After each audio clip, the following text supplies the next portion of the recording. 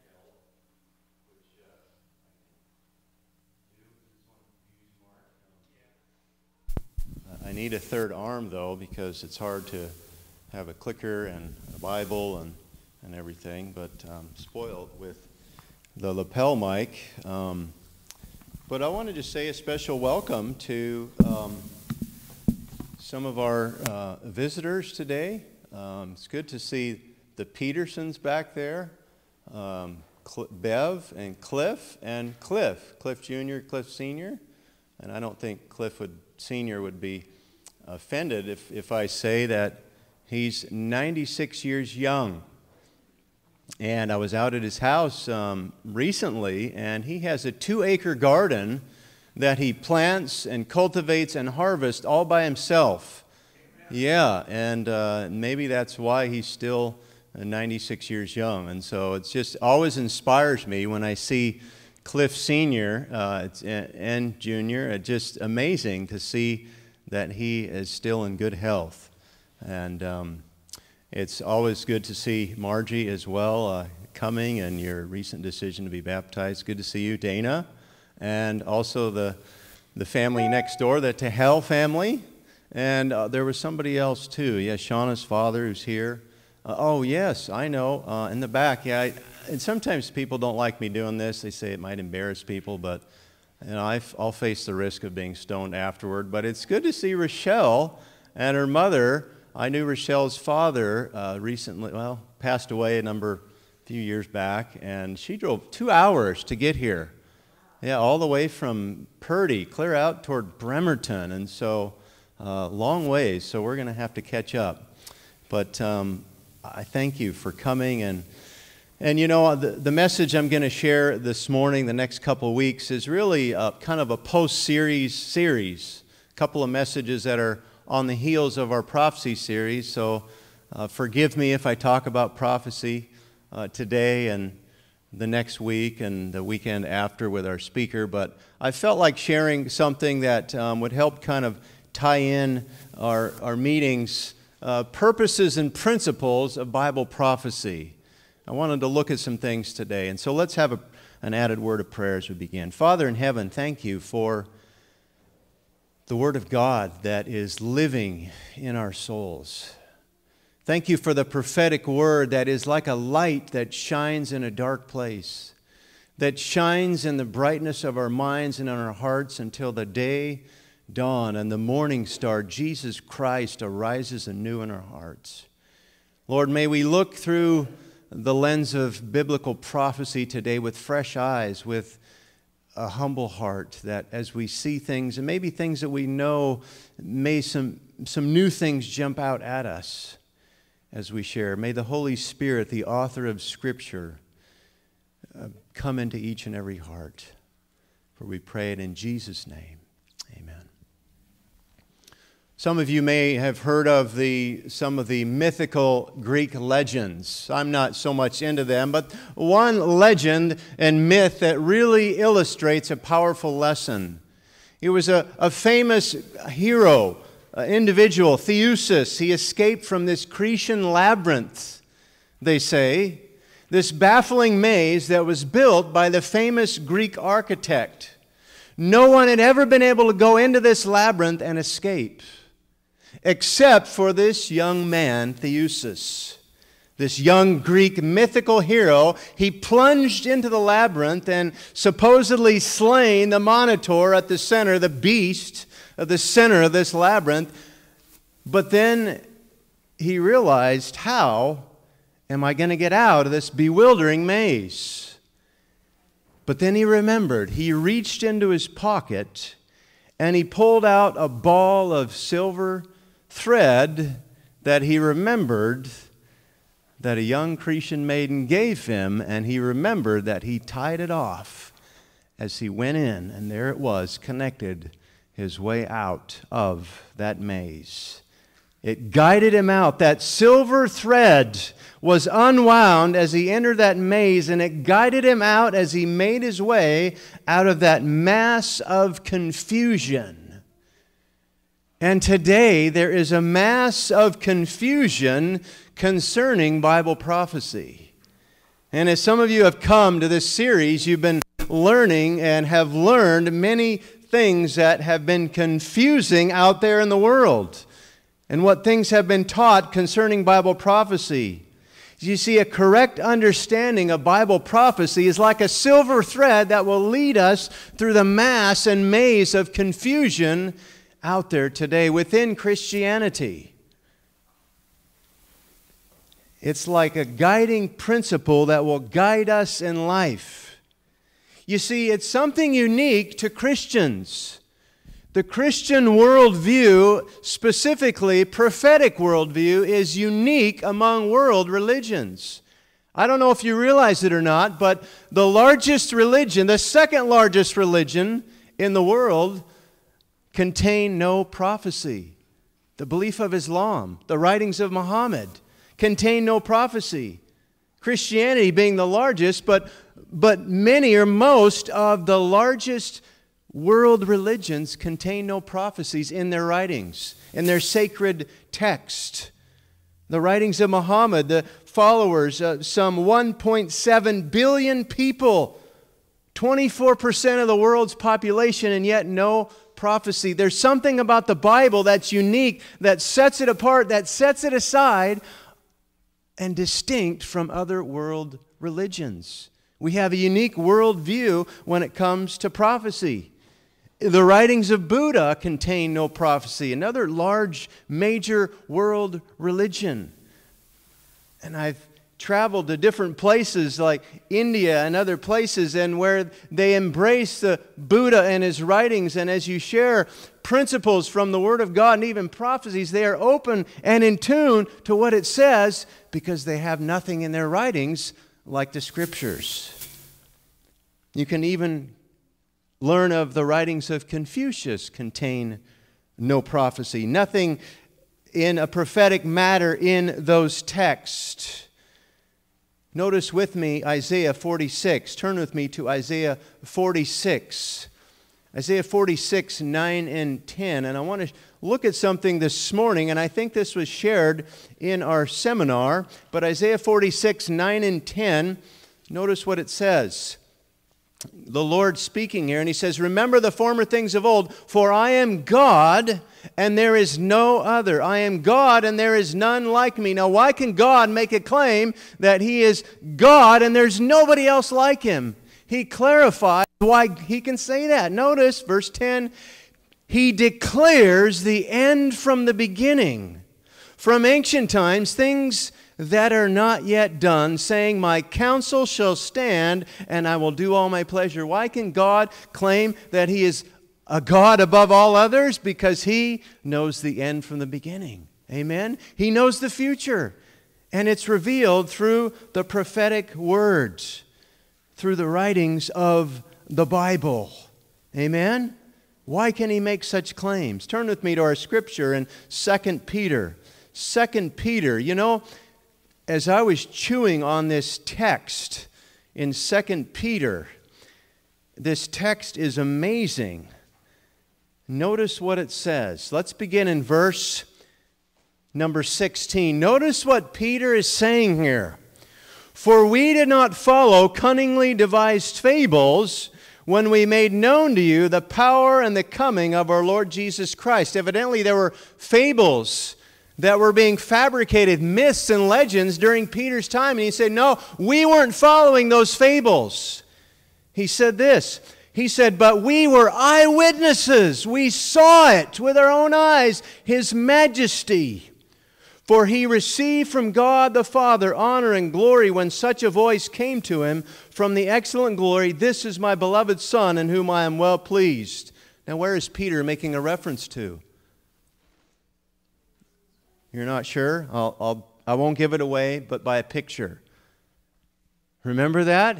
He was there, the Mount of Transfiguration.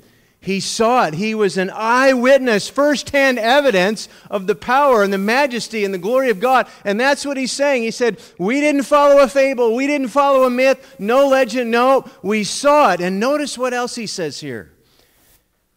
And we heard the voice. So they saw it. They heard it firsthand, which came from heaven, which were now with Him on the holy mountain. Now notice, here's the background. Peter says, no myths, no legends, no fables. We saw it with our own eyes. We heard it with our own ears.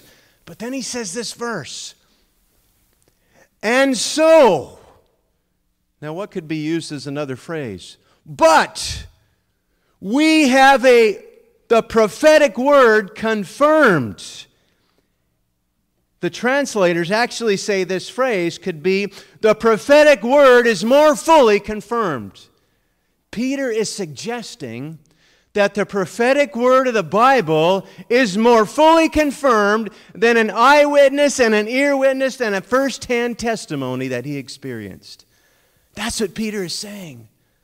It's so profound. He's saying, in essence, he's suggesting the prophecy of Scripture is a more certain basis for the belief in Jesus and His return than Peter and others' own witness of Jesus on the Mount of Transfiguration. Now I thought I'd hear at least one amen. Isn't that powerful, friends? That the prophetic word, he's saying, is more fully confirmed than an eyewitness testimony. Wow. You see, prophecy has purposes and principles that are rooted in it. So we want to look at a purpose and principle of prophecies today. We want to look at those. So let's just review that. Number one, it's on a more certain basis than someone's eyewitness testimony.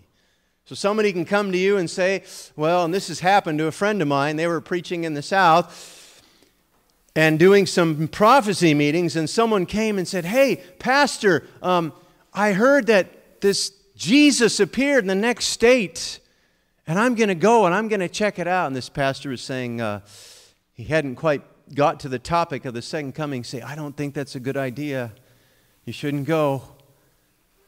They said, but others have come and they have seen it with their own eyes. They've heard it. The pastor said, it's not a good idea. And he shared with that individual what the Bible says. Every eye is going to see, every ear is going to hear. They're going to say he's in the desert, he's in the secret places. Don't go. Prophecy, more sure and more certain than an eyewitness testimony.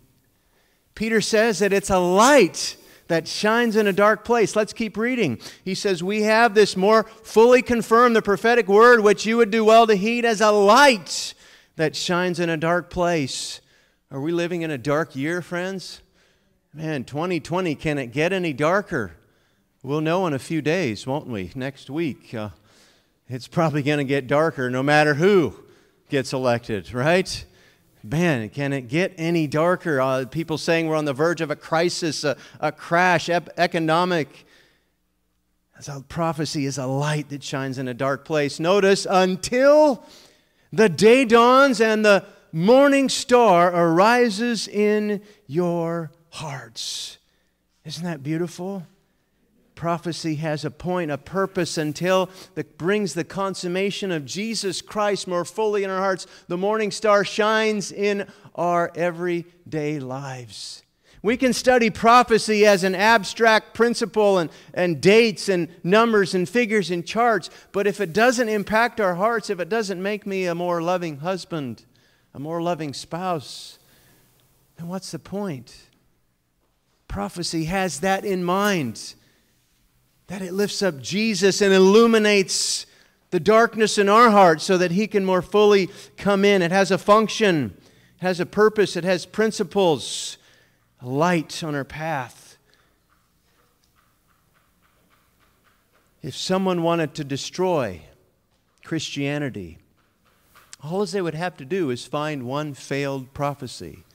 You know, I would challenge the skeptics and the atheists out there that if they want to destroy Christianity, just simply find one prophecy that has failed. Do you know how many prophecies there are in the Bible? Some say there's about 2,500. And roughly about 2,000 have been fulfilled already. To the letter, to the T. So that should challenge any unbeliever, any atheist, to go to those prophecies and say, okay, here's one that failed. I mean, there's still 500 or so left remaining, but according to the biblical track record, 2,000 out of 2,500 to the T, I think they're going to be right on track to coming to fruition. The Bible, the prophetic word, is authoritative, containing in itself the proof of its divine origin. The prophetic word more fully confirmed. More fully confirmed.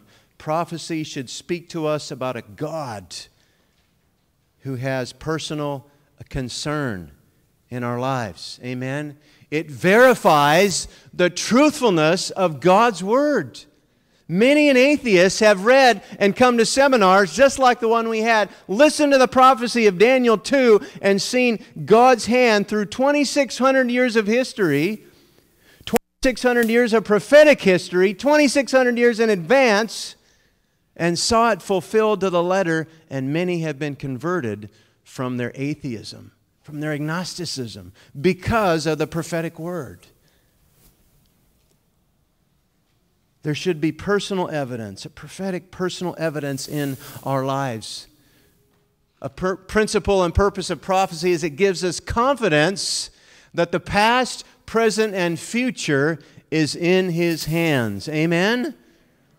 God is the God of the past. He's the God of the present, the here and now, but also the God of the future. And the prophecies are in His hands, which means that history is in His hands. Amen? Doesn't it say in Daniel 2, God raises up kings, right, and takes them down. God takes that prerogative in a very personal way. The past, the present, the future. Here's one prophecy, and I think we know this. Isaiah 45, you know, God called Cyrus by name 150 years before he was ever born. And He actually called and said and mentioned the work that He would do in loosing the gates, referring to the city of Babylon and how Cyrus would overthrow the city. Called him by name 150 years. Now we can look at that and just think, well, that's an interesting fact, but you know what it tells me? That God knows us by name before we were born. He knows us, who we are, why and what and how and when, long before we were even thought of. Some of you have heard this story. You remember last winter I was skiing with John. Man, we went up to White Pass and got off the lift. It was a little icy. I was on the inside, slipped and hit my head, and I was kind of blacked out. It was the last thing I remembered. I didn't really know where I was or who I was, what I was, where I was, why I was, any of that. And John was asking me questions, and I was just like dazed and confused. And I thought about that, and I thought, I'm thankful that there's a God in heaven that knows my name. He knows all about me, and He knew exactly where I was and what happened and my purpose and my destiny in life. And there's a God in heaven that says the same thing about you. about each one of us. You see, prophecy can be personal. Prophecy can be taken in a very practical way. In a very practical way. It gives us confidence that the past, the present, the future is in God's hands. And another interesting point about prophecy, it exposes the plans of the enemy. And I'm thankful for that, because the enemy's battle plan, his strategic plans for trying to overthrow humanity and God's people and the church, is all outlined in the prophetic word. It's all there in the Scriptures. It's like a game of chess, and the unseen mover behind the scenes, we see what's going on in the Scriptures. It's revealed to us. Come with me to 2 Corinthians chapter 2, verse 11. Paul enumerates on this in principle. 2 Corinthians 2, verse 11. He says, lest Satan should take advantage of us, for we are not ignorant of his devices. You see, as you open the prophetic word, it reveals truth and light. And when you turn on the light, it dispels the darkness. And it reveals the darkness and the secret plans, is modus operandi of the enemy taking place through systems, churches, Babylon, governments, society, secret societies, things like that, that are working in harmony with the enemy, exposing the spiritual entities and the enemy's work. A harlot and her daughters that compose Babylon, these fallen systems, fallen churches, saying, come out of them, exposing error. That's why it says in Revelation, Babylon is fallen, is fallen. You know why it says it's fallen twice? You know, God doesn't waste words, because Babylon fell once in Daniel chapter 5, literal Babylon, and then Babylon is fallen again in spiritual Babylon. He's saying Babylon is fallen? It's fallen. God says, come out of her, my people. So part of the prophetic word, friends, is it reveals the light of Jesus. You turn the lights on, what happens? It exposes the cockroaches. And there's a lot of prophetic cockroaches that need to be exposed to see the enemy for all that he's worth. Amen? But can I just say something, that it's important to not make the cardinal focus of our study on the darkness, amen? On the expose of the prophetic word. Looking into the intricacies of Babylon and what that composes and all of this stuff is all well and good. But if we over-focus on the darkness, then what? We're not actually looking at the light. We're not embracing the light like we should. And often there's people out there that do that. They become critical, judgmental. And John the Baptist, did he expose some of the things of his day? You brood of vipers. That was harsh, wasn't it? But what did he say? Behold the Lamb. He understood the Lamb of God. Did Jesus say some harsh things about the religious leaders? He did. But we're told there were what? Tears in his voice as he shared some of these things. Did Elijah share some of these things? He did. But Elijah had an experience in the cave where God came to him and he heard God's voice. Remember that? Wasn't in the wind, wasn't in the fire, right? It was in a still, small voice. Prophecy, exposing the enemy. Let's keep going in our purpose and principles of prophecy. Prophecy points are climaxes in the great consummation. We can't overemphasize this, that prophecy has a purpose. It has a trajectory in which it is going, a direction. Daniel chapter 2, what's the big picture there? 2,600 years of history in advance. Where is it going? To the stone that's crushing all these earthly kingdoms.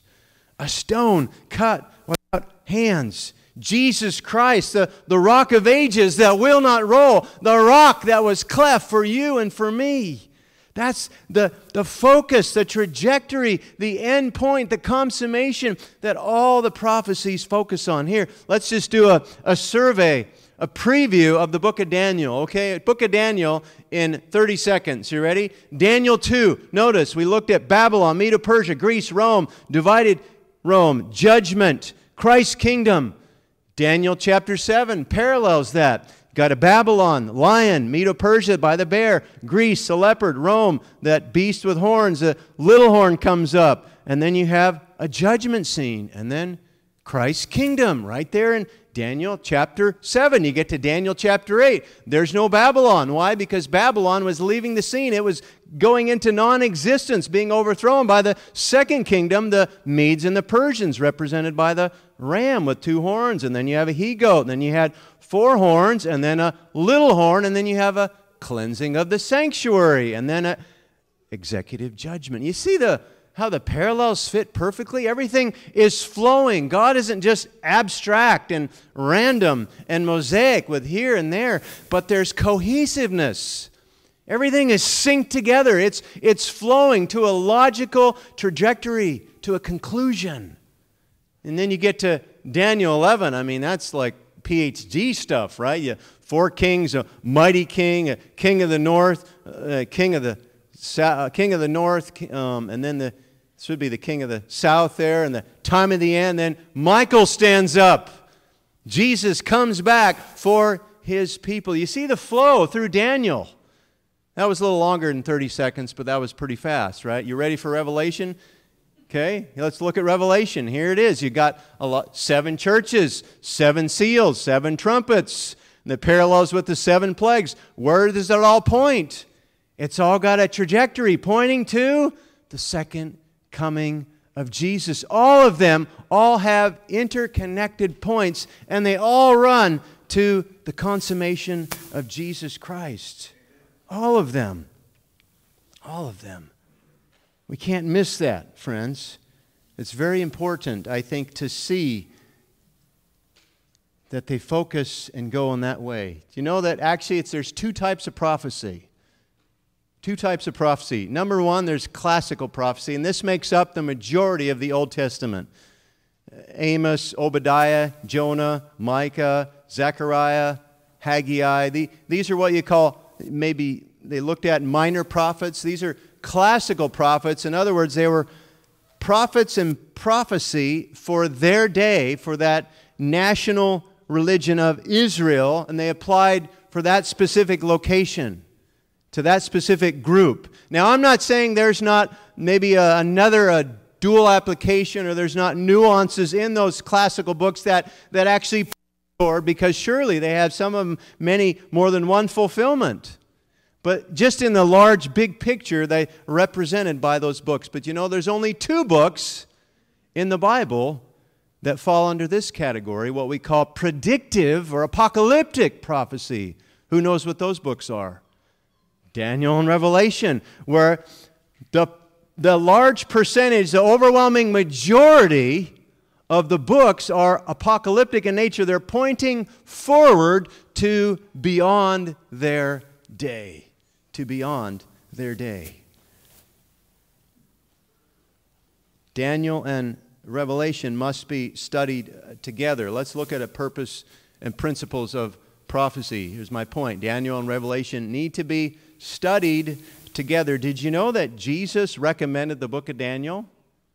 I think we'll look at it here. Jesus recommended the book of Daniel. Matthew 24:15.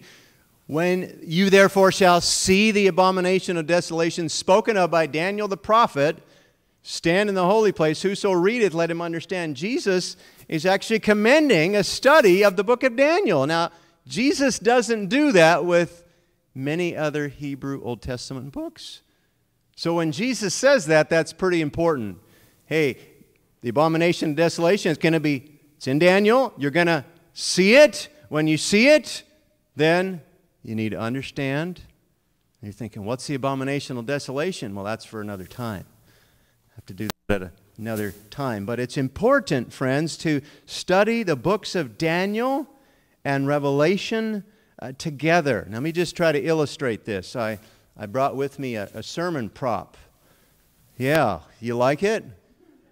It's Legends of the Wild West, and it's got Josiah's name on it. It's his. It's a family heirloom. It's been passed down from generation to generation.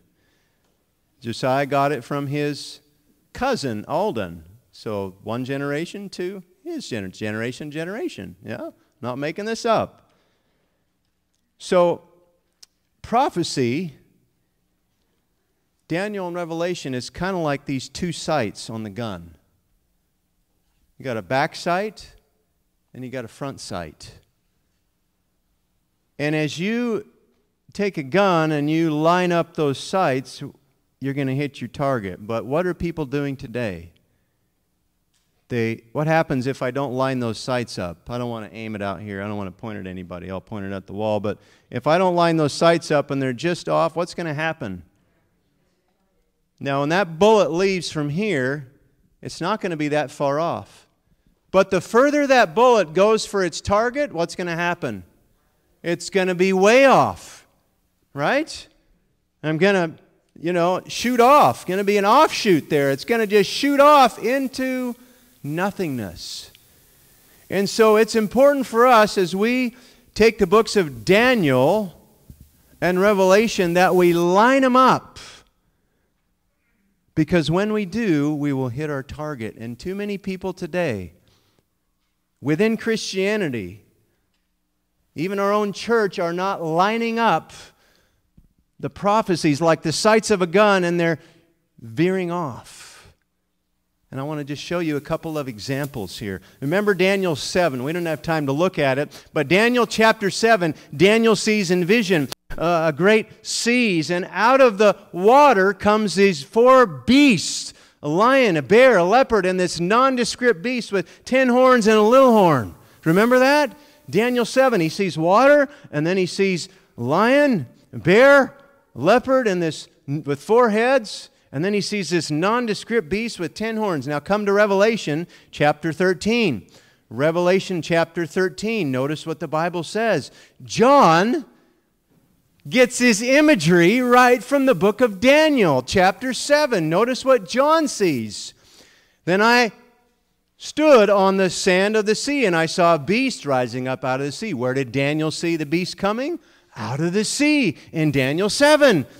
John says, I saw the beast coming up out of the sea, having 7 heads and 10 horns. Now, how many heads do you count in this picture? 4, 5, 6, 7. Remember Daniel 7? Yep. 7 heads. How many horns are in Daniel chapter 7? 10 horns. 7 heads and 10 horns. Just like Daniel saw in Daniel 7. Notice what John sees here. 7 heads, 10 horns, and on his horns 10 crowns. Something unique there. And on his heads a blasphemous name. Now the beast which I saw was like a leopard, and it had feet like the feet of a bear, and the mouth like the mouth of a dragon, and the mouth like the mouth of a lion, and the dragon gave him his power, his throne, and great authority. Now do you notice something different from what Daniel saw? A lion, bear, leopard, and this ugly dragon-like beast. And what did John see? He saw a beast, this conglomerate beast that had 10 horns, but then he saw it in reverse. Did you catch that in the text? He saw it 7 heads, 10 horns, but it went from a leopard to a bear to a lion. Daniel sees lion, bear, leopard, and the ferocious beast. John sees the ferocious beast, the leopard, the bear, and the lion. Why would it be given that way? This is important. Don't miss it.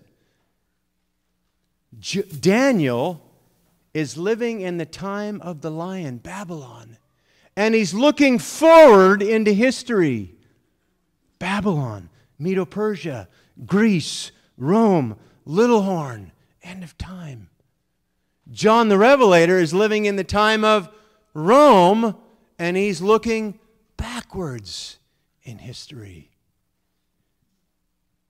God gave this understanding to let us know that we're standing on solid ground. This principle that keeps us from straying. Well, this kingdom represents this, and this represents that, and well, I believe this. No.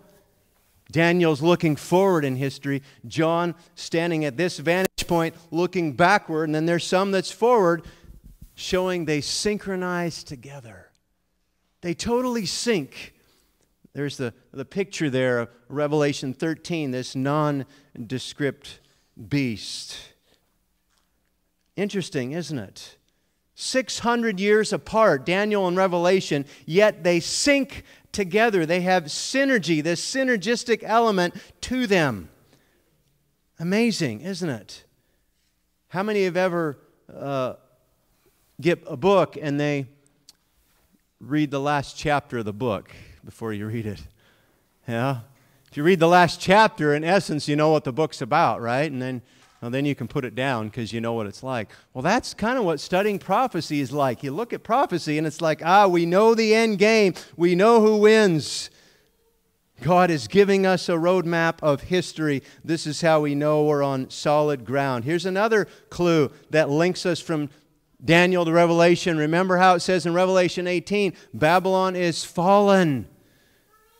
Do you know how many allusions or quotes there are from Revelation to the Old Testament? Scholars say that there are over 600 references, quotes, or allusions to the Old Testament. So you cannot study Revelation, the prophecies, without looking at Daniel and other places. Where is Babylon fallen? You simply got to go to Daniel chapter 5. To Daniel chapter 5. Let's go there. Daniel chapter 5. How did Babylon fall? You see, that which is literal in the Old Testament becomes spiritual in the New. There's not a literal kingdom of Babylon that is going to exist in 2020. It's a spiritual nature, a spiritual entity. But we can learn from the literal how the spiritual applies. How did Babylon fall? Daniel chapter 5, verse 1. Belshazzar the king made a great feast for 1,000 of his lords and drank wine in the presence of 1,000. While he tasted the wine, Belshazzar gave the command to bring the gold and silver vessels which his father Nebuchadnezzar had taken from the temple and which had been in Jerusalem, that the kings and the lords and his wives and concubines might drink from him. And they brought the gold vessels that had been taken from the temple of the house and God, which had from the temple of the house of God, which had been in Jerusalem, and the king and his lords and wives, and they drank from them. And they drank wine and praised the gods of gold, silver, bronze, iron, wood, and stone. And then we learn later that Babylon falls, and Daniel comes to Belshazzar and he says, "You knew all this, and you did it anyway." He knew those vessels were sacred. They stole them out of the temple, the sanctuary of God. They took sacred vessels that were to be set aside and used for only that holy and sacred purpose. And they took those sacred vessels and they took them and they put in their wine. And then they passed it around and everybody became drunk. There's a spiritual lesson here, friends. Why does Babylon fall in the end of time? Because Babylon, the spiritual entity, takes something that is sacred, set apart for a specific use, and they desecrate it by the wine of Babylon, making the whole world drunk. Sunday sacredness. They take the Sabbath, set apart, sacred for a holy use, and they take that and they misuse it, they mistreat it, they misrepresent it, and they switch it into Sunday, the wine of Babylon, and they propagate that to the whole world, and the whole world becomes drunk with the wine of Babylon, something that was to be sacred, those vessels for God. There's a parallel there. Let's keep going in our study. We could talk more about that. Purpose and principles of prophecy. Daniel and Revelation should be studied together. We need to be aware of false interpretations. Amen? Boy, there's some false interpretations out there today. And if some of you didn't remember from Nehemiah's seminar, We know that there's a couple of them. There's what you call preterism and futurism. Preterism propagated by a gentleman by the name of Hank Hanegraaff. Anybody ever heard of Hank Hanegraaff? He's called the Bible Answer Man. Just has the Bible like memorized, can answer all these questions. Well, he believes in this view of prophetic interpretation called preterism. What's pre? That's before, right? The majority of the prophecies were long fulfilled in the past. Nero and Antiochus Epiphanes and, back in that time, Rome, yep, they're all fulfilled. No need to look at Daniel and Revelation. Not many people buy that. A small group believe in that. But the overwhelming majority believe in this whole futuristic belief, futurism, that's been propagated by Tim LaHaye and Jerry Jenkins, Hal Lindsey. And they say the majority of prophecies, they're all going to be fulfilled in the future. You're going to have a 7-year tribulation. You know that nowhere in the Bible do you find 7-year tribulation? But yet they come up with this 7-year tribulation, and in the middle of the week, the Antichrist is going to come, make a pact with the Jews, cause the sacrifices to cease, and they twist a prophecy and they apply it all to the future. Now, I don't know about you, but I don't believe either of these views. I think they're both faulty. As Seventh-day Adventists, we believe in what we call historicism. Historicism says this, that the prophecies of Daniel and Revelation take a historicist, progressive fulfillment throughout history. They begin in the time of the prophet, Daniel, and they take a historical, literal, progressive fulfillment throughout history all the way up to the coming of Jesus. That's historicism. And you know that the overwhelming majority of the reformers believe that? Martin Luther and Huss and Wycliffe, Jerome and Calvin, and most of the mainline Protestant churches used to believe in historicism. And I want to say that we and maybe a few others are like the Lone Rangers that believe that today. We're not better than anybody else, but we want to stand on the heads and shoulders of those great godly reformers and say, we can see a little bit further. Amen. Historicism. Let's keep going as we wrap this up. Beware of false interpretations.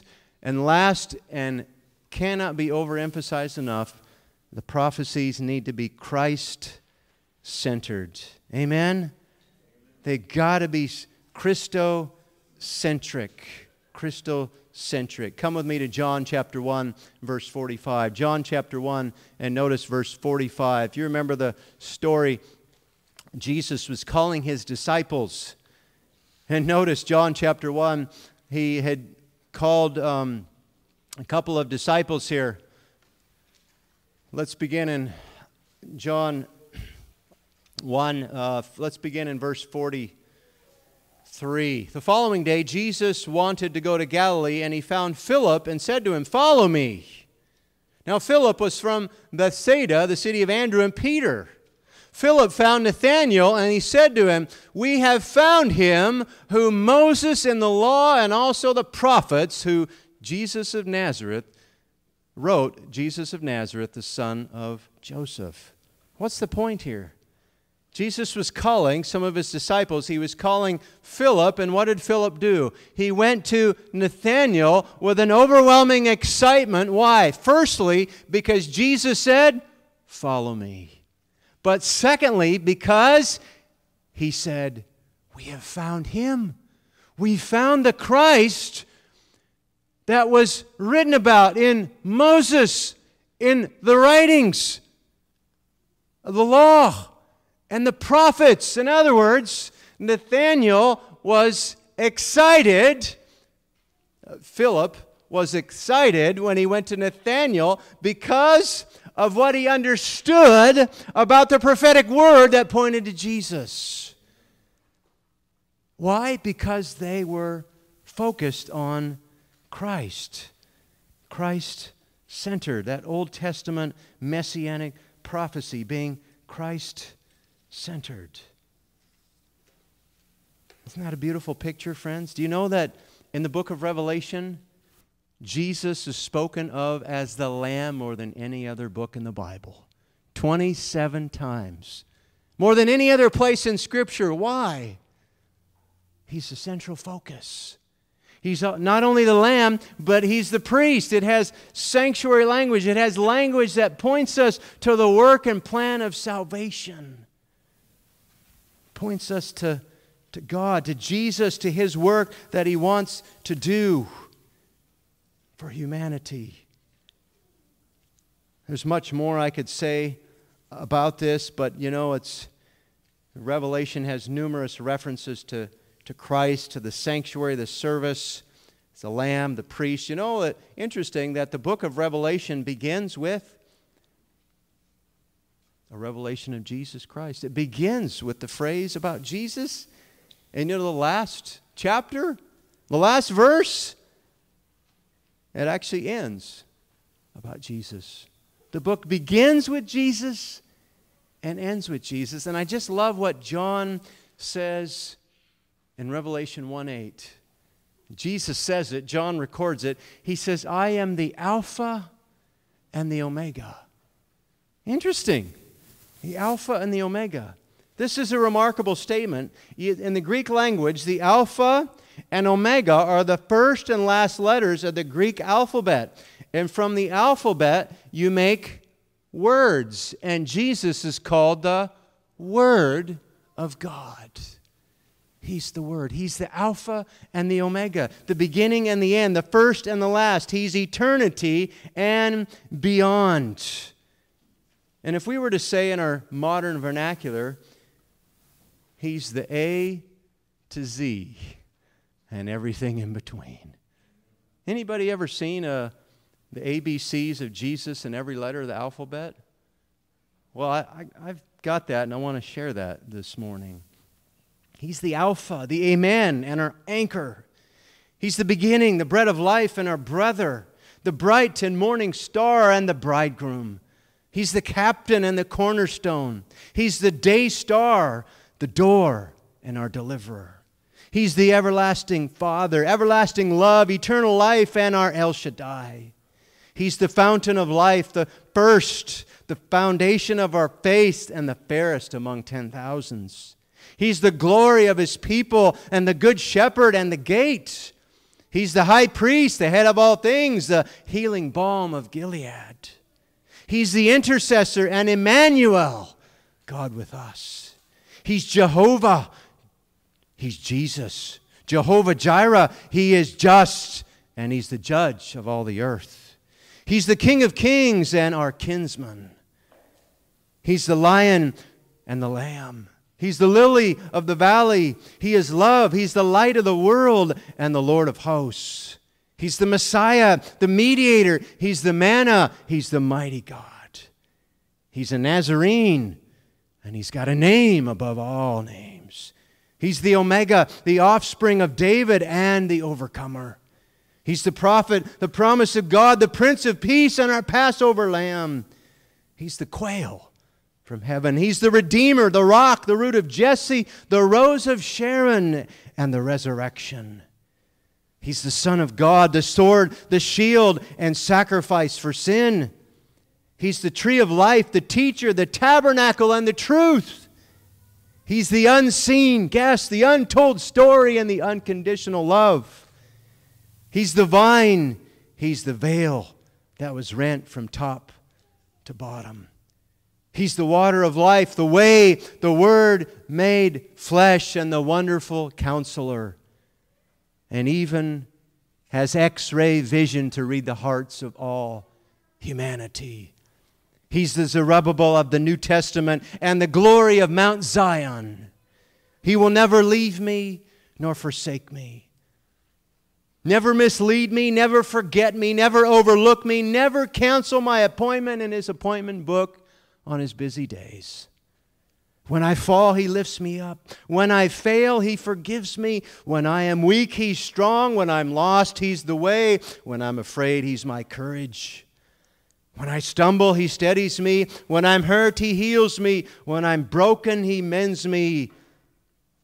When I'm blind, He leads me. When I'm hungry, He feeds me. When I face trials, He's with me. When I face persecution, He shields me. When I face problems, He comforts me. When I face loss, He provides for me. When I face death, He gives me life. He's everything for everybody, everywhere, every time, and every way. He is God. He's faithful. I am His, and He is mine. Is He yours today?